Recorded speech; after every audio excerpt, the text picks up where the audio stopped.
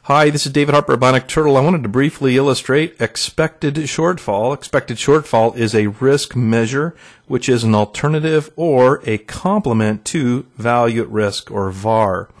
And it has the advantage over VAR of being coherent. To illustrate, I'm going to use two examples. The first one is the standard normal distribution. Standard normal means we have a mean of 0 and a variance of 1. And here we've computed the value at risk at 95% confidence. So that's a typical VAR question, which is to say, with 95% confidence, what's our worst expected loss? And the answer is given by the inverse cumulative distribution function, or better, let's just say the quantile. And that means, that's right about here, that if our normal distribution does in fact characterize the random variable, that 95% of the time we expect the loss to be no worse than 1.645 standard deviations. I have losses over here to the right as positives. There's another way to state the value at risk, which might even be better, and that is to say, if the 95% confidence value at risk quantile is 1.645 standard deviations right here, that means that we expect 5% of the time, or with 5% probability, the loss to exceed the quantile of 1.645 standard deviations. That means 5% of the time we expect the loss to be here in the tail.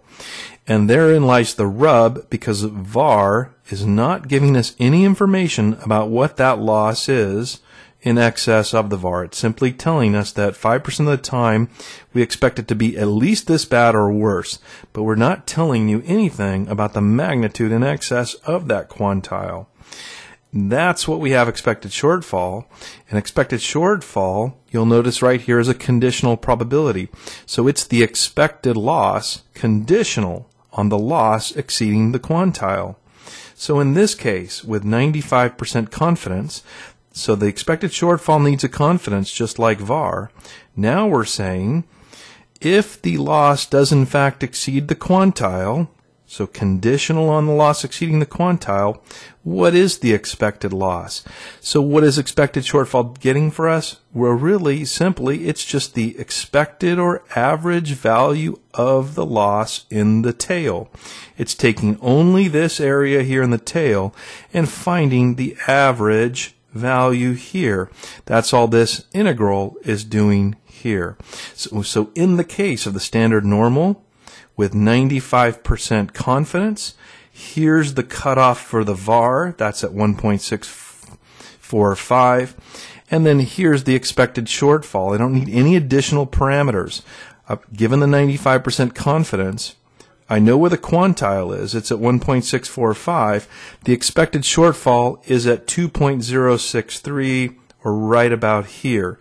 That means conditional on the loss exceeding this quantile 1.645, our expected value, or the average value of the red tail here, falls at 2.063. That's the expected shortfall.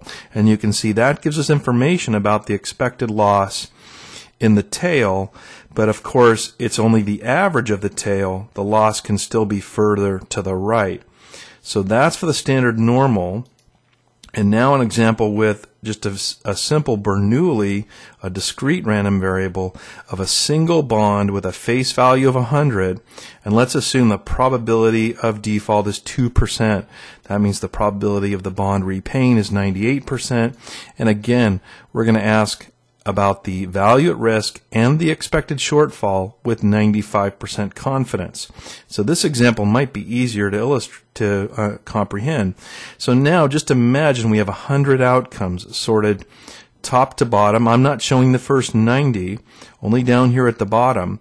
Our bond will either default or not default. So at 90%, or the first 90 outcomes, we have a no default scenario. Also at 91, 92, 93, 94, 95, 96, 97, 98. 98 times out of 100, we expect no default on the bond.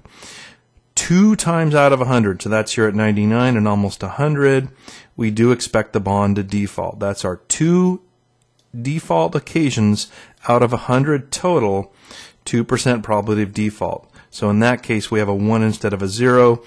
Assuming no recovery, we're going to lose the full face value of 100. Now, what is the 95% value at risk of the single bond? Well, it's right about here, plus or minus, depending on your rule. The 95% VAR for this bond with a 2% probability of default is 0, because the probability of default is down here at 2%. That is to say, 95% of the time we expect to lose nothing on the bond. So you can see VAR's a little bit limited here because we do have these extreme outliers. Now the expected shortfall. The expected shortfall says what's the average loss conditional on exceeding the VAR. So in that case, if we exceed the quantile, we have 5 occasions here that constitute the 5% tail. See how 95% confidence corresponds to a 5% tail.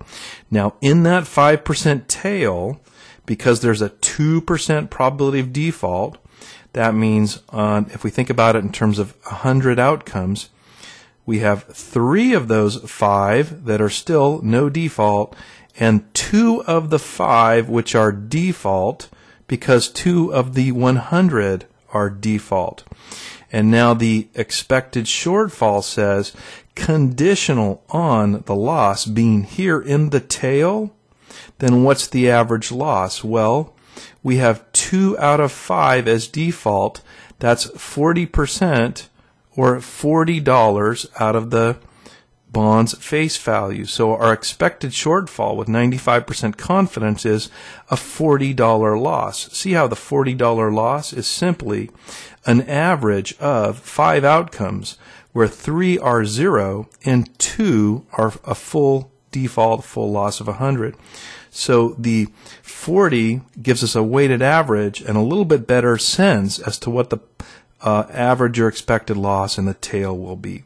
So that's the illustration of expected shortfall. This is David Harper, the Bionic Turtle. Thanks for your time.